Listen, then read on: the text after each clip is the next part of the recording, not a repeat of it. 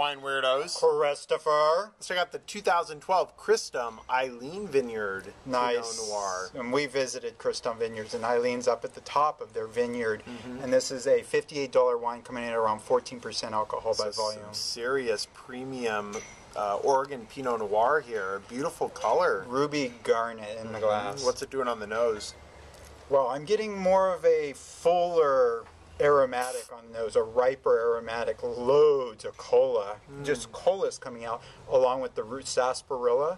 And I'm getting mushroom and root, which is giving off the tour of that upper level of their vineyard. Wow, pretty interesting. Wow is the word for it. This is the complete package. This has pretty much everything going on. There's nuance, there's complexity, there's also a persistence and focus. The fruit is really singing, it's very pure. The alcohol is completely transparent, oak completely transparent.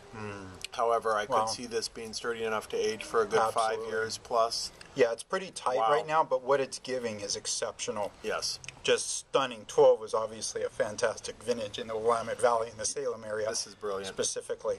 Just stunning Bing cherry. Just like the best. Go to your favorite restaurant and they serve you the best Bing cherry you've ever had in your life.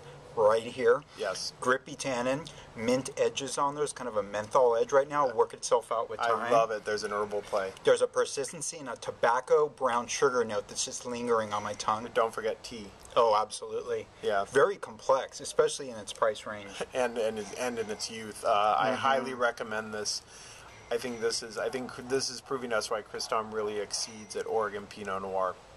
I agree. It's really just right on that edge between New World and Burgundy.